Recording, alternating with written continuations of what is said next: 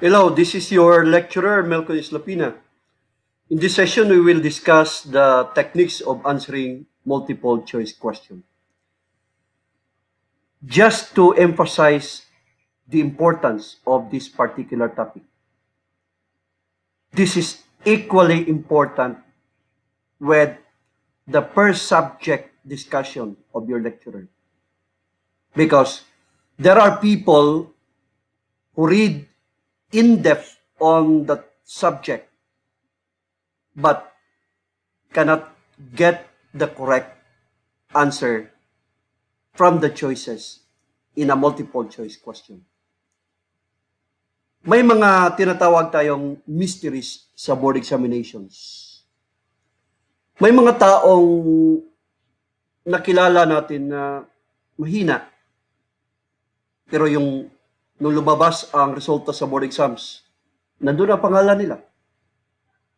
May mga tao din na nag-top sa board examinations, pero hindi naman sila ganun kagaling talaga. In fact, I know personally, dalawang reviewers ko dati na nag-top 1. Pero, hindi sila ganun kagaling. Hindi sila nag-graduate ng cum laude or other honors. Sa mga test nila, hindi din ganun sila.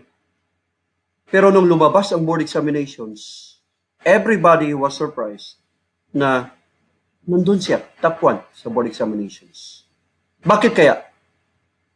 Kung ako ang tatanungin, isa lang ang nakikita kong rason.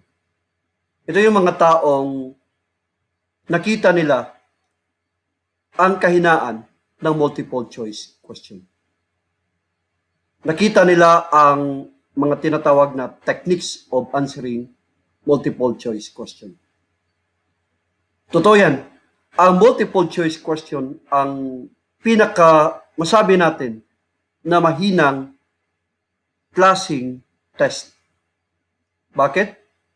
Because nandun na sa question mismo ang possible correct answer. The only thing needed for somebody to answer is be able to eliminate the wrong choices and be able to arrive at a correct answer. So ito yung particular topic na i-address natin sa topic na to, the techniques of answering multiple choice questions. Alam ko, may mga kukonting nalalaman kayo sa mga techniques of answering the multiple choice question. But let me share my own method, my own technique that I draw from years of experience in taking examinations sa multiple choice question. So, importante ang topic na to, kaya I hope you should be concentrating in grasping the discussion, the laying down of the foundations in answering multiple choice question.